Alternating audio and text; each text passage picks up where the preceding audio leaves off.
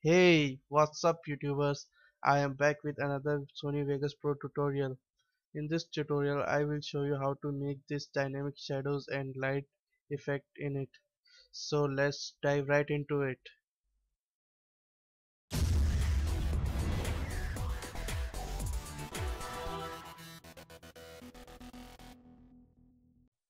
And we are back.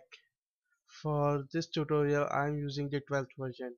But you can use older versions too. This technique should work fine with older versions.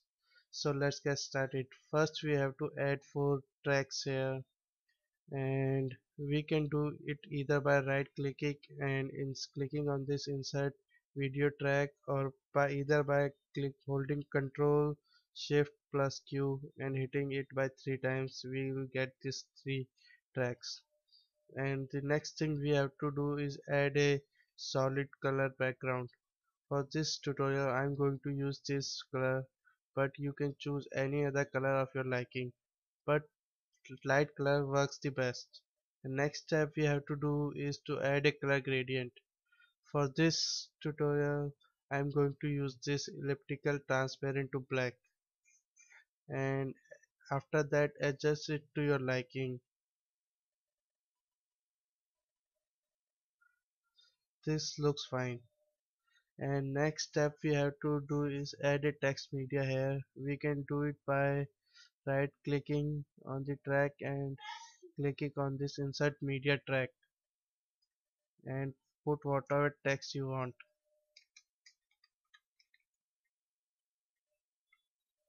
We should resize it to smaller so it fits our screen. This looks fine. And click on this B icon to make it bold. Next step we have to do is to make sure this is the same length as our background. And we have to add the shadows to this text. We can do that by clicking on this video effects tab and going to the light rays, and we have to choose this moderate light rays and click and drag it onto the text layer and make the color black and blend to full, feather to full, Y to full, X to full, and strength to full.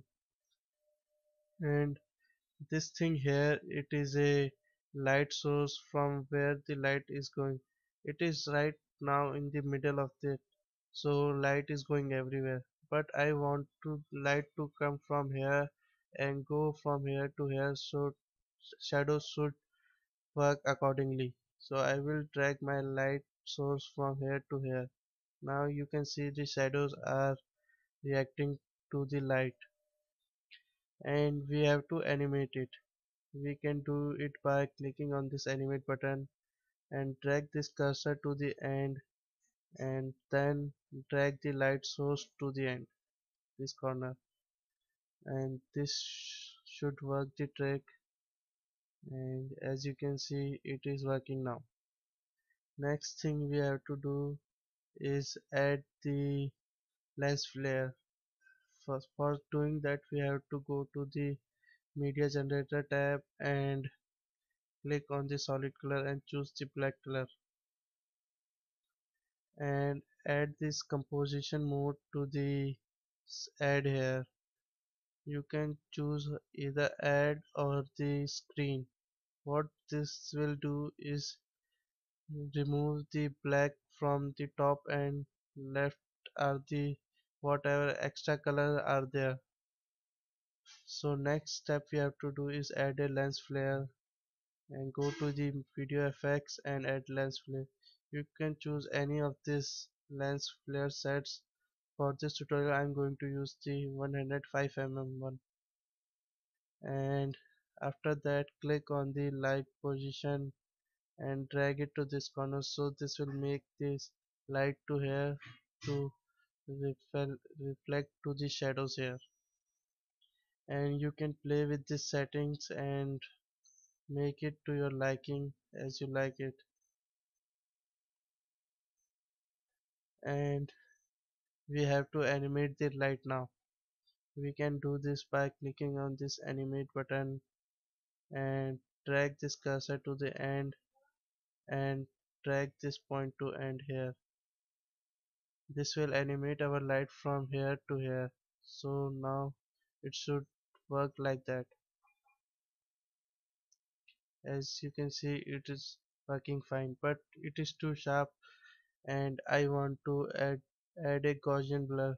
For that we have to go to the video effects tab and add a Gaussian blur and drag it to the top layer here and play with the settings and make it to your liking as you like them.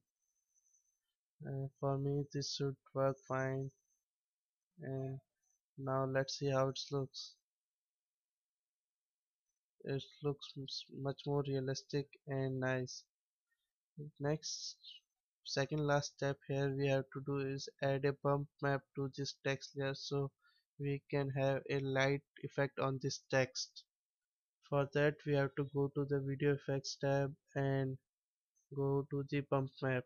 For this we will choose the upper right glow and drag it to the our text layer here. As you can see, it makes text little bit jerky here, and you can see edges are not smooth. For that we have to make it this less, bump height less, and this will make the things right. I'm going to choose the 100 and this works fine for me, but you should play with the settings and make it to your liking. After that you should click on this location source for the animating to the text and click on this animate button and drag this cursor to the end and click on this and add a minus sign here, and this should work. And we are almost done here. As you can see, the light goes onto the text too now. And the next step we have to do is to add a fade in and out effect to the video. We can do by selecting all the track first we have to click on the top track and hold shift and click on the bottom track. This will select all the tracks here. And next thing we have to do is to go to the corner of the video. This will give us a fade out offset set. Click on the corner and drag it little bit further and do the same at the start point. This will give us a nice fade in and out effect. I hope you understand each and every step what I took here. If you have any questions or queries, please post in the comment section below. I will glad to help you out. I hope you like it and enjoy it. Please hit like and subscribe button for more videos, and see you guys in the next video. Bye bye.